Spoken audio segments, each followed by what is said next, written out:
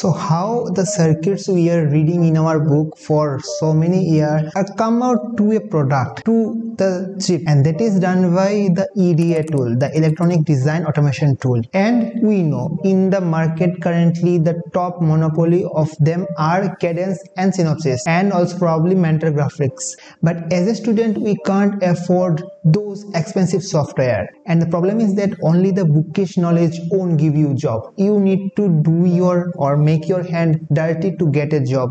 You need to get the experience, because the experience you get from going from an equation to a code to synthesizing it to a schematic to stick diagram to drawing your polygons for the layout, and finally if possible to the silicon, to the fabrication. And that experience is something which as a student we are lacking behind. So what's the solution? A solution is the open source EDA tool, and today in this video we're gonna explore those open source EDA tool. So let's get started. So first part of this video is to let you know the name of every tool and their functionality, and there are many, like 7 to 8 tools. So in second part of this video I'll help you like from where you can install them in some easy way, and yeah, how to learn them. For them we have the tutorial and links are in the description. And in third part of this video I will help you to initiate your project work, so don't miss the last part. So in our design flow we follow two methods. One method is that we write the codes or the specification for that circuit in our VHDL or any HDL language, and then we synthesize it to a schematic, and then from schematic we process to the later steps.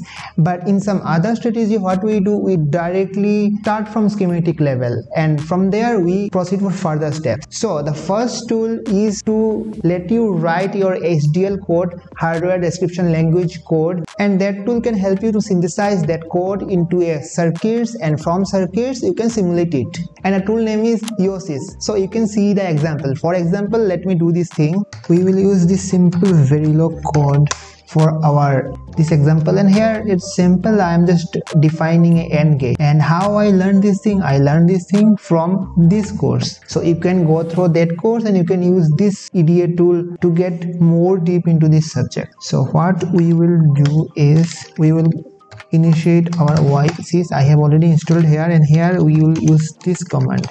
And these things are all in the tutorial section of their original site, so you don't worry about those things. And here what we'll do, we will try to read this Verilog code. So it's successfully done, and then we can see it graphically also, like synthesis, like what could be in the hardware. And see, this is the thing, like we have A and V, and these are the thing, and then buffer and the output. This is simple code, but we can do extremely complex thing using youtub, and also for developing our FPGA board. This tool is a great if you want to start working on FPGA projects. And what is exactly FPGA we may discuss on some later video, but yes, there are many opportunity if you know FPGA. For example, see this opportunity here. This person is asking for if you have the knowledge of FPGA, and this tool is available for free. If you use of it, if you try out many projects on your own, then I am sure you can convert this type of opportunity for sure. But for hardcore analog design you need to start from the schematic drawing, like you need to drag the MOSFET or the device register, everything you need to make from scratch, not like in Verilog codes. So for that the free tool we have, it's called Xscheme. So there you have the full schematic capturing environment. You can go to their sites, Xscheme site. There you would be having many resources, and they have tutorials also to start you with the software. I'll be attaching the site for all the software I'll be discussing today, so don't forget to check the description. Now after designing the schematic, what we do, we generate the netlist. Netlist is again like it's the program or coding form of your picture, because schematic is like a picture, right? Because that picture computer won't be understanding. So for computer to make it easy to understand, what we do, we convert that schematic into a netlist. And these are the simple example of netlist. And to simulate that netlist, we can use another free software, and that is your ngSpice. Again, you can visit their site. They have all the resources in their site. So after you're done, like these are the rough thing we do in our front end. After you're done with our front end, then what we do, we pass down this design to the backend engineer. And hey, if you are thinking that I would be in front-end engineer only and I don't need to learn backend, then don't be wrong, because as an electronics engineer we need to know everything, right? We may be expert in some domain, but we need to know everything. So you need to know layout also. If you are not interested also, then also you need to learn the layout. Before I go to layout tools, if you are getting benefited from this video, please press the like button. This make me happy. So in layout we have the wonderful tool, and that is name is also wonderful, and that is magic tool. And yeah, it can do magic with your circuits. So after we do the layout, right, so we can do layout on our own, like we can draw any polygon, anything, but how to know that our layout is as per with our schematic, right?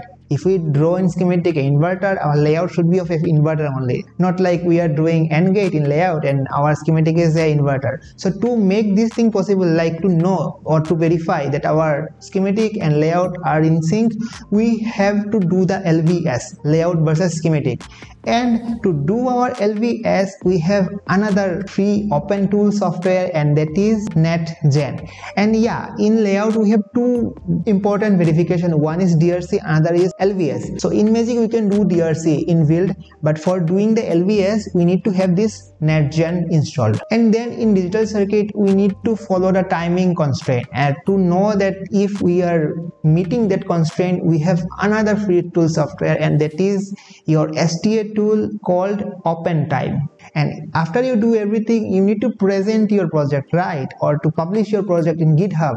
And for that we need documentation, and for that you can use this tool, and this tool is called Xcircuit. It's a free circuit drawer, like a circuit we have drawn in our schematic or layout. If we just take a snapshot of those, they don't look good in the documentation. To make your documentation attractive, we can use this. Okay, so after everything, one concept we need to know, and that is the concept of PDK. See, we are doing our schematic, right? We will be doing our schematic probably in some of the technology, which could be 180 nanometer technology or might be in 20 nanometer technology. So who will define those things, like what is the gate length, what is the capacitance in my MOSFET, or blah blah blah things. Those things are coded into a file, and which is called your PDK. So to work with all these tools, we need to have a PDK. Yes, obviously we can define our own PDK, but in industry we don't do like this thing. Like for example, Qualcomm design any chip, but they don't define the PDK. They will design using the TSMC PDK, because TSMC is the fabrication foundry. So likewise here also we need to have a third-party PDK, and for PDK we again have a free PDK, and that is from our very own Google plus Skywater. They collaborated in a project, and they are providing Sky 130 nanometer PDK tool. So all these tools which I have mentioned today are compatible with this PDK tool. So how to get these wonderful tools to my system? And for that, the first preference or first requirement is that your system should be a Linux system.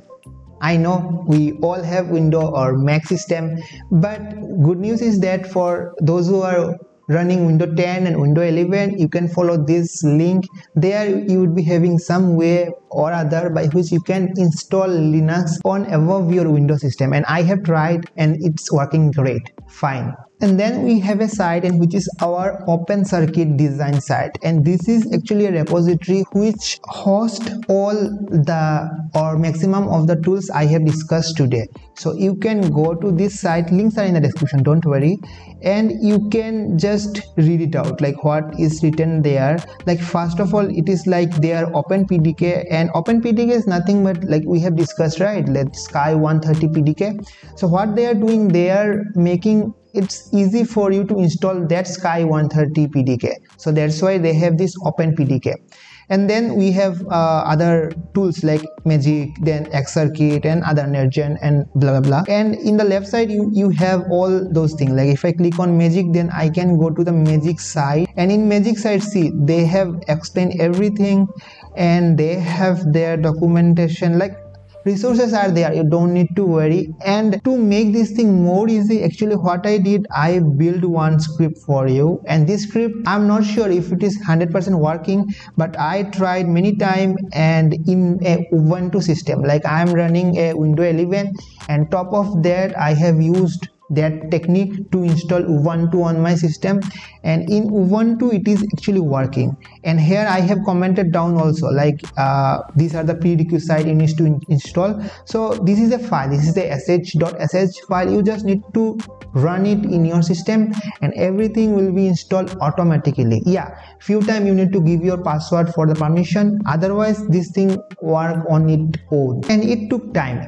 For me it is taking around 1 to 2 hours. For you, if net speed is little low, then it may take more hours. So what I would be suggesting you, don't go for all the apps, like all the tools, don't go for one go. You can do it part by part. In the script I have written down like from which part to what part you should include for that tool to be installed. Like for example, for first part from here to here, like prerequisite is installed. If you copy this and run on your system, or if you make a .sh file, making a .sh file not a tough thing. You just need to copy this thing into a notepad and save that notepad into .sh extension. That's it. So you can copy this thing, you can run for prerequisite for one go, so it will be done. And then if you want to download your what is called egears, then you need to copy from here to up to here. See, so from there you can download egears, and likewise I have given all other thing here, so you need to follow it. And if by chance this is breaking down, then always you have the original resources like these resources, because they also have the instruction for your installation, like how you can install them. So I hope it won't be creating any issue. And probably if few of you go through these things successfully and few of you don't go successfully, like you are facing some issue, then comment it down and please other help those fellow. I may try to help, but those who have done these things successfully, you help them out, like how you did and what they are not doing. So hopefully we will help each other nicely. So now we are confused what to do. Do Verilog coding, do FPGA, do layout, do schematic, what to do? See, cool down. As per my suggestion, start with Xschem, install it, draw something there, generate the netlist, try it out with your ngSpice, get the graph, right? This is your front end. Don't go to Verilog first time. Try it with from Xschem only. After that, try to design that thing into your Magic in the layout part. And in layout part, do other thing like clean your DRC are again design rule check. And after layout, you can try with the LVS check using NetGen. So for now, I'll be suggesting you use this 4 tool only for at least 1 to 2 weeks. Right, names are there, don't be confused. And to help you, I have some idea, and for that I want to thank Mayank Gupta, because I got his repository. There he have given a nice idea for every one of you, like how to start with the open source tool. And currently he is in his 4th year of engineering, so this is his repository. Those who don't know much about GitHub, you might be confused, but this thing I think you can know from YouTube, no issue. So in GitHub we can host our projects, right? So there he have explained everything in very nice way. He has also given few of the tutorial links from where he refer to design those things.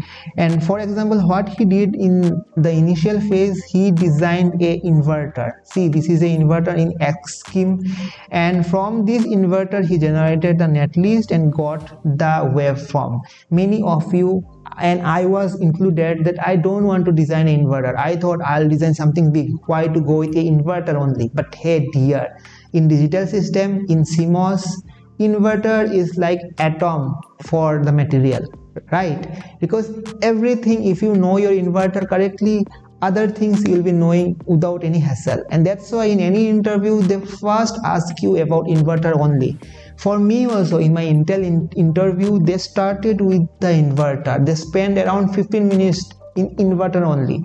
So if you do this project like making your hand dirty, then I guess inverter would be clean and clear for you for any interview preparation. And after that, he has gone one step more, and what he tried to do, he tried to characterize the MOSFET. Like we see graphs, these graphs in our books every time, but we never tried it out probably in any software. So these things give you more insight to that topic, right? And I recommend you, I'll be providing you this link to exactly copy whatever he did to in your system, and you also could try to publish it in a GitHub and then post them in LinkedIn and inspire many more people like Mayank Gupta. So there are many things you can go through this thing, and I hope for first 2 week, 3 week or 1 month you can do this thing at least. So don't get confused due to this video. Start with this 4 tool for the first time, and you might be thinking that hey, these are the open tool software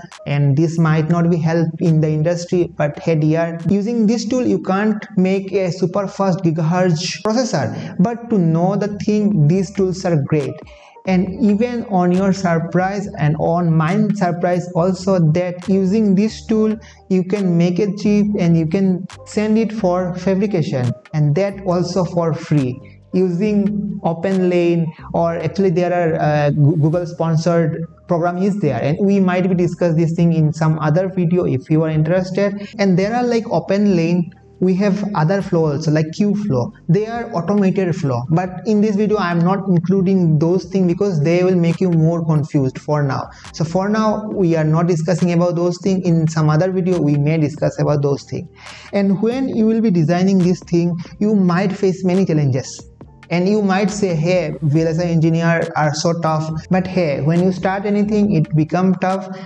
As you be with that project, things become easier. And if you still want to know more about like work-life balance in the VLSI industry, you can check out this video. Here I explain my experience in the VLSI industry, like how I found it out. Help in the comment section who have doubt about installing this software, and see you in another video with a great project idea. Till then, tata, bye bye.